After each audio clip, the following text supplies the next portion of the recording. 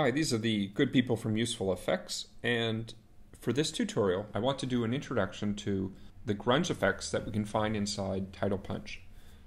As with all the Title Punch effects, they're designed to be applied to titles, but these particular ones are designed to give it a bit more texture and a bit more character. So you can take something that's very bland, very tepid, and really give it a lot of punch.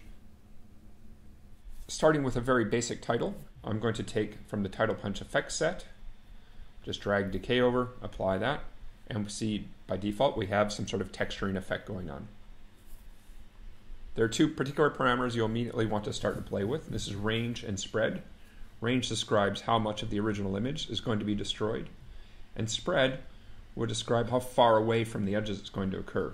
Now, by default, we don't really see that very well, so I'm going to increase the darkness parameter and make it a little bit more evident. And so you can see the spread is pushing it out from the original letters. Two more key parameters to use are the backdrop look and the distort look. The backdrop look will just slide between different texture maps that we've included in the bundle, and the distort look will slide between different decaying maps that are going to give it some sort of character. You can also pull the texture maps back if you want. So if you want to go to a particular, just a blank color, that's fine. And this color is of course controlled here with the color pot. We also have this tinting parameter which is related to that, which describes how much of the color is there. Now it doesn't really make sense in this particular case because we're just on top of a blank color. So I'm going to bring back the backdrop blend, and you can say how much of that texture map is going to be combined with that color. Let's go back to the original map there. Now let's say you have established a look and you think this is great, this is what I want, but you don't want it to have exactly the same look every single time. You can go down to the random pattern and just slide different swatches of that particular set, but keeping the overall characteristic of it. You can also apply your own unique map if you want by going to the backdrop pop-up, going from textures up to drop zone. You can also say none. Let's do that first. So that will just obviously take everything out. Let's go to the drop zone, pop that up. We'll go to our browser, and here I have a map of the original Braille map. We'll apply that. That looks kind of fun. Or let's try this texture map. You can also see that this texture map is interacting with the text itself. We're getting some texturing in there.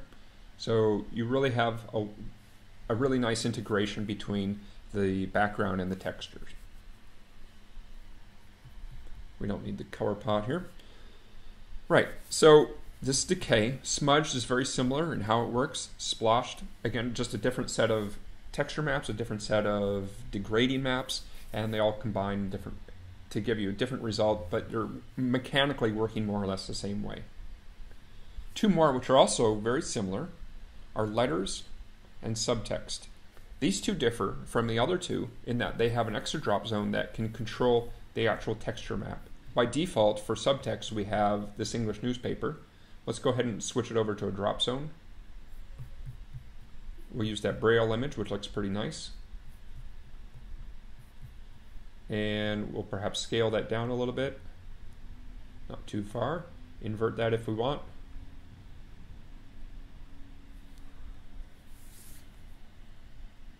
And there we have a nice, interesting, unique look.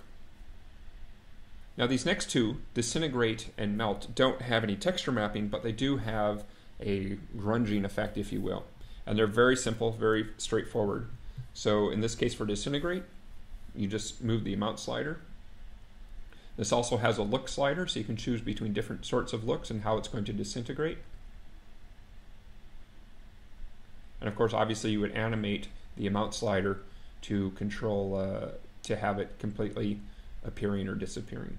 At this moment, I'm going to take a quick pause because the shareholders of Useful Effects have gently suggested that perhaps I might want to throw in a very quick tutorial on how to animate. In this example, we have the disintegrate effect applied to some text, and I want to animate the disintegration of that.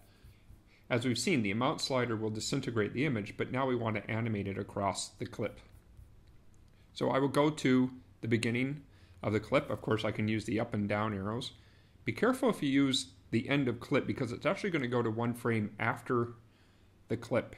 So you actually have to pull it back just one frame and make sure that you can see the fake sprockets along here to know that you're in the right spot.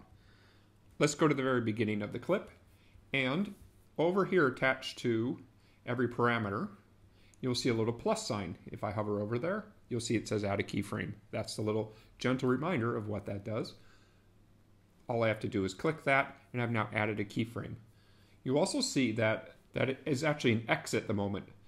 This means that you're on a frame that has a keyframe, so if you press that, it will delete that keyframe.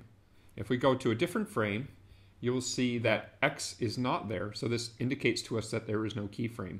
If I press this little arrow, I'll return to that previous frame that has that keyframe on there. Note that I don't have to press this every time I change the value. All I have to do is just change it.